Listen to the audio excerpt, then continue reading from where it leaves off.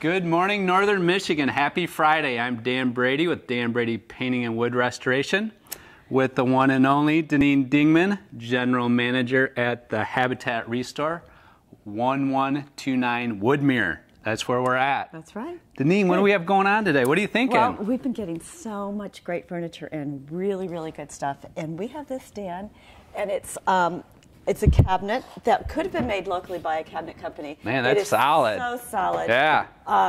And it looks kind of like the 80s with this mauve. But The it's Formica still, top. Oh my gosh, look how solid it is. I know. We tried to move It's this great. thing. It's like a tank. So we want to do something to it because mauve really isn't the look. So you don't like the top? No, I don't. So, but the drawers are kind of an almond color, and I think they look nice. The hardware is awesome. Yep. Well, why don't we paint the top black? That breakthrough product from Northwood Paint is awesome for Formica tops. Super durable.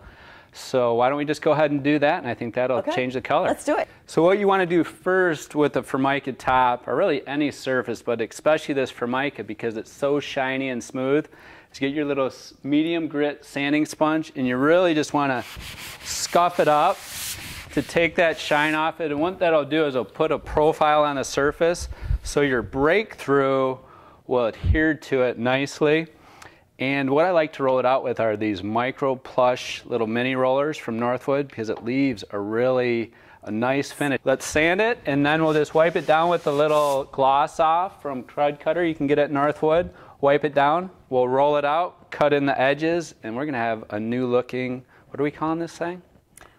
Chest of drawers. Chest of drawers. And you look like you're ready to paint with that outfit, so I am. Looking good. Okay. All right, here we go.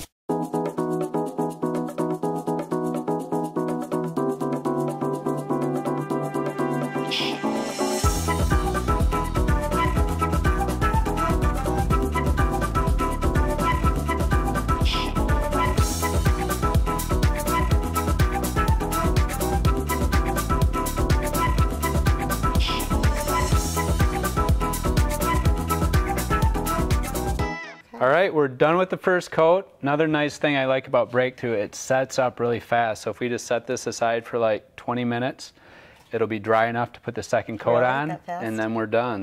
All right, Deneen, it's been about 20 minutes, and if you feel that, it is dry. It is. It looks really good just the way it is. It's ready for another coat, and you're now certified with a little hot dog roller, mini roller, so go ahead. I'm going to go take a little break, and you can finish putting that coat on there. I'll wake you when I'm done. That's right. Wow, Deneen. Ready to go. Come on down to the Restore and pick this diamond in the rough up. This afternoon, if it's still here. Have a great Friday.